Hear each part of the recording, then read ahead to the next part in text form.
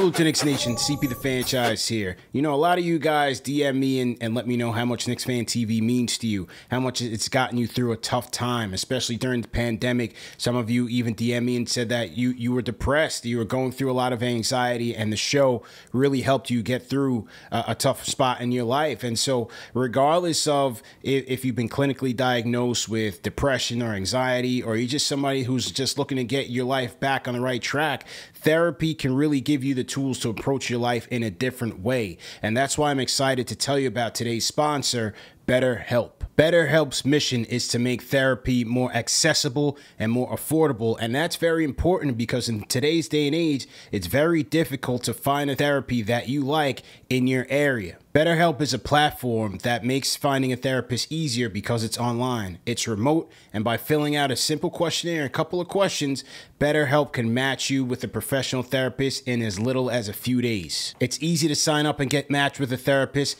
Try it out using the link below. That's betterhelp.com/KnicksFanTV, and they will give you $10 off your first month. And because finding a therapist is a little bit like dating, sometimes it can be hard, and sometimes you pick one that you don't like. Have no fear, because with BetterHelp, you can switch and find the therapist that works best for you without stressing about insurance or who's in your network or anything like that.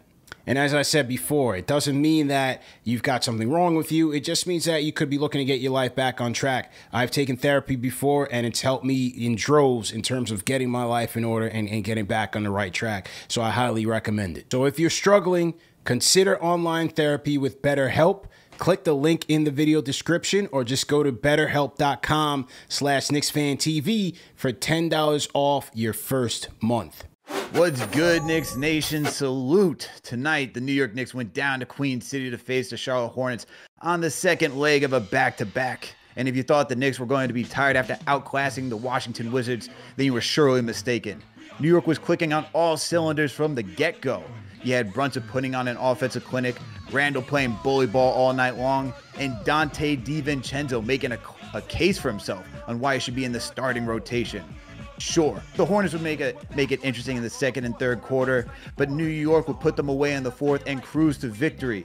And it would be the first time in 16 years, where they would have a back-to-back wire-to-wire victory. The Knicks would win 122-108 while extending their winning streak to 3 games, tying their longest winning streak on the season. But let's talk about all this and get into the details.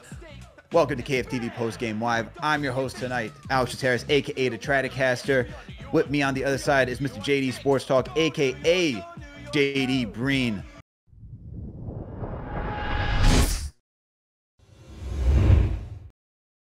Absolutely, man. They're taking care of the easy teams that they're supposed to be taking care of.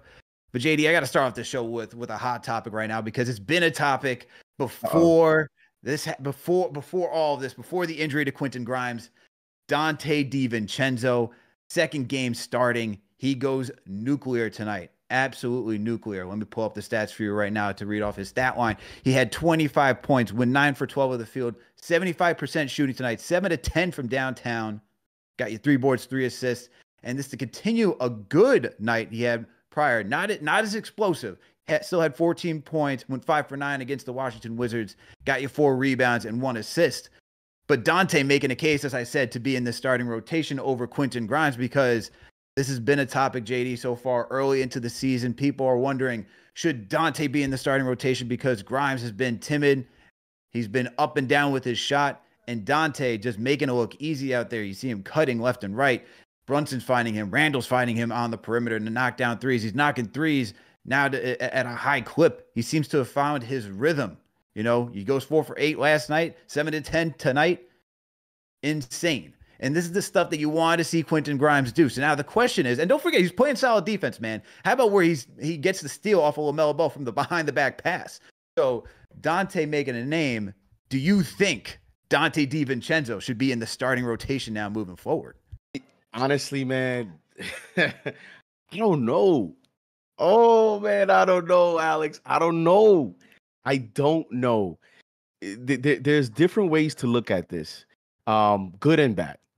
The bad on Quentin Grimes, I would say, the way this could reflect negatively on him is, you know, there's been a lot of talk about is it more Tibbs? Is it the system? Is it the culture? Is it in terms of, you have, RJ and Randall and Brunson to start a lineup. So is that culture? Is that what's allowing him or not allowing him to quote unquote unlock, to be more aggressive, to be more assertive, to get shot attempts? Like everybody's been debating about, what truly is the underlying factor to this.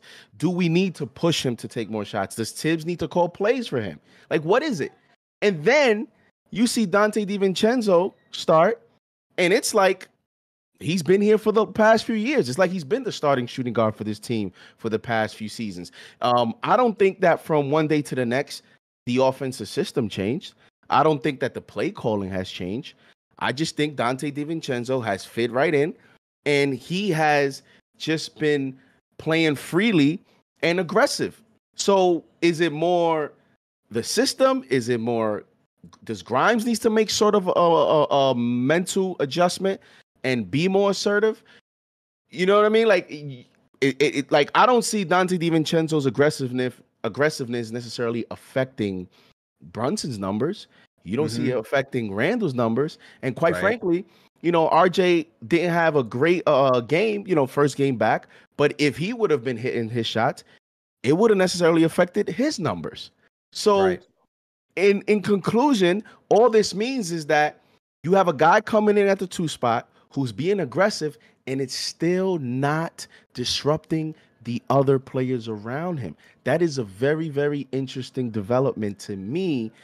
The reason I say I don't know is because, is this enough to automatically yank Grimes out of the starting lineup? Or do you see this and Grimes is sitting down watching this? Do you just say, you know what? Let's see what Grimes learns from watching this off the bench. It was a great game, JD. Tonight was a great game. You know what I mean? Because you see the Knicks just beat up on a lowly Hornets team. And then what you have is Jalen Brunson going out there and doing his thing. Looks like he's getting back into a groove, we knew he can get to his spots. We knew some defenses were going to make it much more challenging, but he's getting to his spots. He got 32 points, 3 rebounds, 8 assists tonight, went 12 of 21 from the field, knocked down 4 of 8 3-pointers, hit all of his free throws. He shot 41% last season from 3. He's shooting 47% right now, JD, from downtown. That man is on fire, okay? He is knocking the 3-point down at such an efficient and high rate. And this is one of the things that everyone asked about, like coming from Dallas. Could he take more shots? Could he hit them at a high efficient level? Yeah, he's still showing that he can do that. I mean, even against Atlanta, when he wasn't knocking down all the shots inside the arc, right? He was still knocking down threes like it was nobody's business. But to your point, his 3-point shooting, definitely still there. The thing that I like now, because that there's been more passing on this team, you have guys like DiVincenzo and quickly elevating their games. He could play off ball now, like he did down in Dallas. And that's just even better for him, right? Because last year he had to be that guy who consistently controlled the rock and made sure the team was at a steady pace. Not saying he doesn't do that now, but he has that freedom now to be off ball, whether it be Randall, Quickly, Dante, whoever it may be, even Josh Hart bringing up the rock.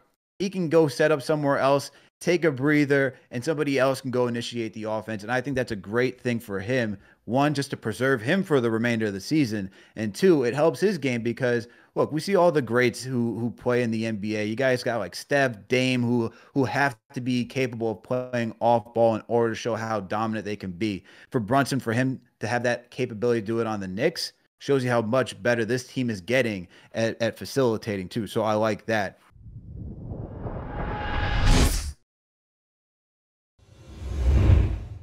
Hey Grimes, listen, I'm wishing you well. Get well soon. This is not supposed to be a diss towards you, but there is no excuses, my young Padawan. You see how he moves off the ball? You see how he has that 2-man game looking real nice with Randall? I was like, oh snap. Randall's actually diving to the rim? Okay, we like that.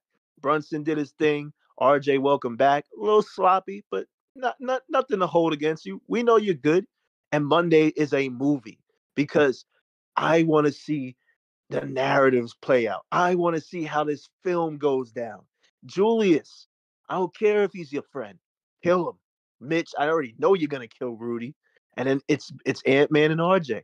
A lot of dissing, a lot of back and forth for the last 2 years. But this is a nice, fun test. We did what we had to do this weekend, took care of business. And listen, we could be talking about a whole different thing. Yeah, like, so what? It was Charlotte and Washington. You saw Miami just went on a 7-game winning streak and they lost to Chicago. And Chicago is in flames right now. So you take care of who you got to take care of on the schedule, and we move. That's what this campaign is about. We move. So hit that like button for my man Alex. Hit that like button for JD. Hit that like button if you like what the Knicks is doing. Hit that like button if you think we go beat Minnesota. And run it up, run it up, run it up. I'm out. Peace and love. Alex, appreciate you, man. Woo! Great show, JD. Great show, everybody. Thank you all for tuning in. And we'll catch you again for either Knicks Weekly Knicks! or for KFTV post game after we face the Minnesota Timberwolves. All right, everyone. We out. We'll catch you later.